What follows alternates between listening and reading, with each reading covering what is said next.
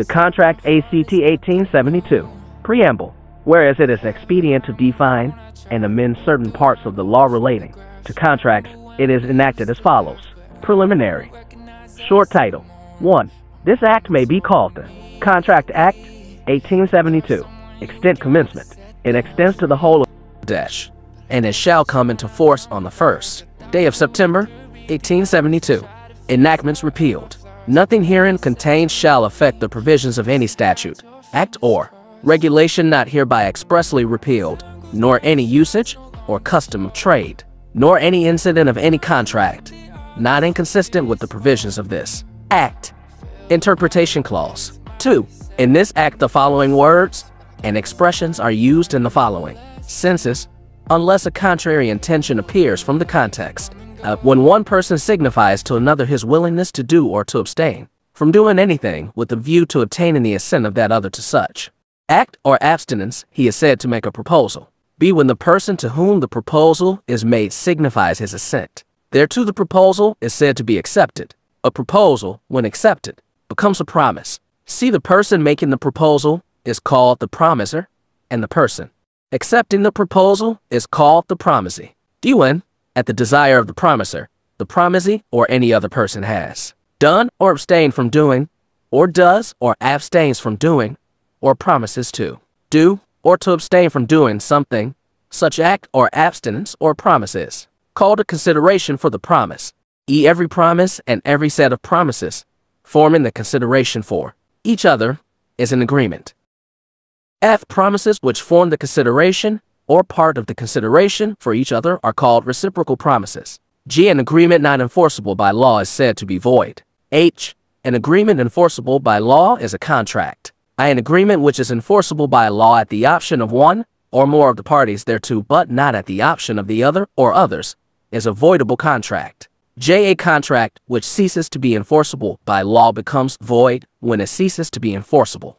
Chapter I. Of the communication, acceptance, and revocation of proposals. Communication, acceptance, and revocation of proposals.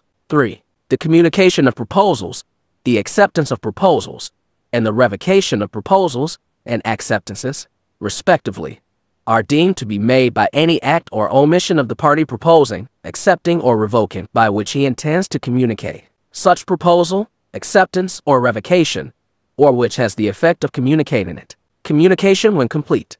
4. The communication of a proposal is complete when it comes to the knowledge of the person to whom it is made. The communication of an acceptance is complete, as against the proposer, when it is put in a course of transmission to him, so as to be out of the power of the acceptor, as against the acceptor, when it comes to the knowledge of the proposer. The communication of a revocation is complete, as against the person who makes it, when it is put into a course of transmission to the person to whom it is made, so as to be out of the power of the person who makes it, as against the person to whom it is made, when it comes to his knowledge. Illustrations. A proposes, by letter, to sell a house to be at a certain price. The communication of the proposal is complete when B receives the letter. B accepts A's proposal by a letter sent by post. The communication of the acceptance is complete, as against A when the letter is posted, as against B when the letter is received by A. A revokes his proposal by telegram. The revocation is complete as against A when the telegram is dispatched.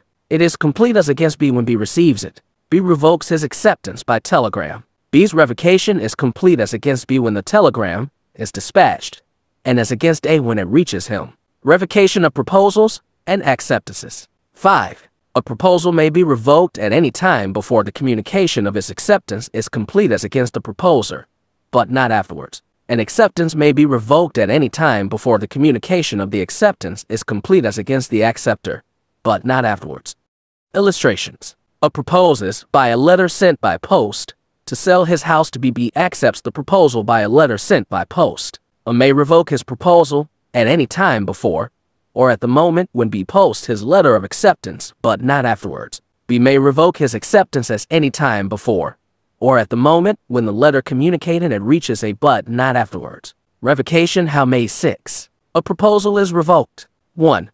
By the communication of notice of revocation by the proposer to the other party. 2. By the lapse of the time prescribed in such proposal for its acceptance, or if no time is so prescribed, by the lapse of reasonable time, without communication of the acceptance. 3. By the failure of the acceptor to fulfill a condition precedent to acceptance, or acceptance must be absolute. 7.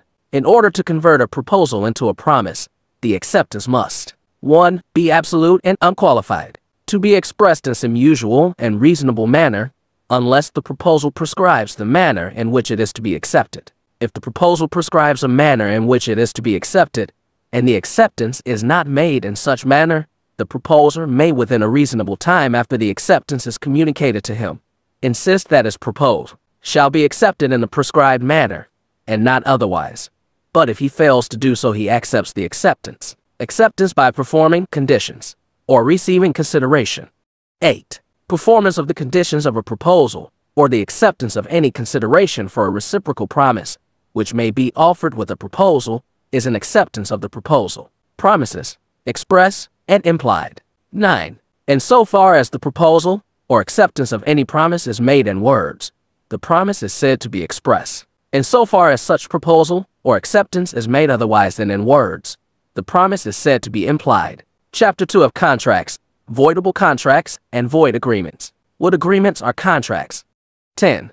All agreements are contracts if they are made by the free consent of parties competent to contract, for a lawful consideration, and with a lawful object, and are not hereby expressly declared to be void. Nothing herein contained shall affect any law in force in Bangladesh, and not hereby expressly repealed, by which any contract is required to be made in writing, or in the presence of witnesses, or any law relating to the registration of documents. Who are competent to contract? 11. Every person is competent to contract who is of the age of majority according to the law to which he is subject, and who is of sound mind, and is not disqualified from contracting by any law to which he is subject.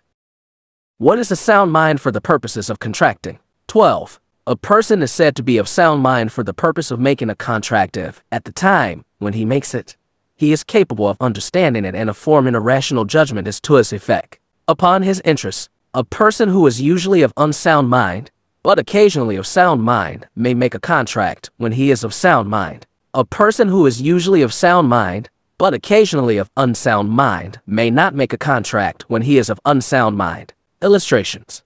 A patient in an asylum who is at intervals of sound mind may contract during those intervals. B. A sane man who is delirious from fever, or who is so drunk that he cannot understand the terms of a contract, or form a rational judgment as to its effect on his interests, cannot contract while such delirium or drunkenness lasts. Consent defined.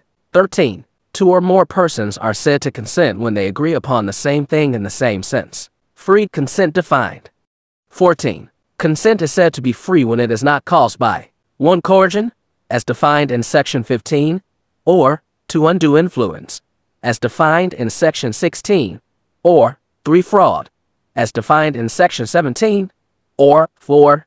Misrepresentation, as defined in Section 18, or 5. Mistake, subject to the provisions of Sections 20, 21, and 22. Consent is said to be so caused when it would not have been given but for the existence of such coercion, undue influence, fraud, misrepresentation, or mistake. Coercion defined. 15. Coercion is the committing or threatening to commit any act forbidden by the Penal Code, or the unlawful detaining or threatening to detain any property to the prejudice of any person whatever, with the intention of causing any person to enter into an agreement. Explanation. It is immaterial whether the Penal Code is or is not in force in the place where the coercion is employed. Illustrations. A. On board an English ship on the high seas, causes B to enter into an agreement by an act amounting to criminal intimidation under the Penal Code. A. Afterwards sues B for breach of contract at Chittagong. A. Has employed coercion, although his act is not an offense by the law of England, and although Section 506 of the Penal Code was not in force at the time when or place where the act was done. Undue influence defined. 16. 1. A contract is said to be induced by undue influence where the relations subsisting between the parties are such that one of the parties is in a position to dominate the will of the other, and uses that position to obtain an unfair advantage over the other. 2. In particular, and without prejudice to the generality of the foregoing principle, a person